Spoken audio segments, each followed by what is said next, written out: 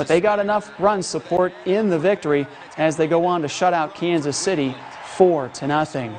Back to softball, the postseason will continue for the Villa Maria softball team after claiming its third and final District 10 championship in team history on Monday while wearing the victors' blue and white uniforms.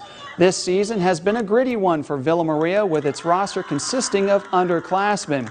While they are constantly growing and maturing on the field, they are also aware that they are the final Villa Maria athletic team left, and they want to end this on a high note.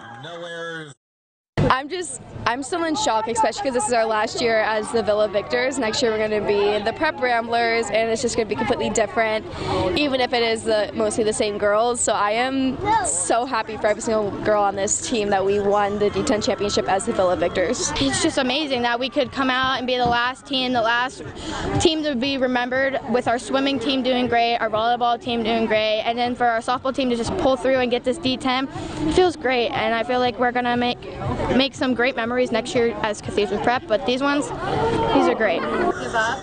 You can't leave out the Villa Maria basketball team also doing well, making it to the state Final Four. The softball team, meanwhile, will face Pearl on Monday.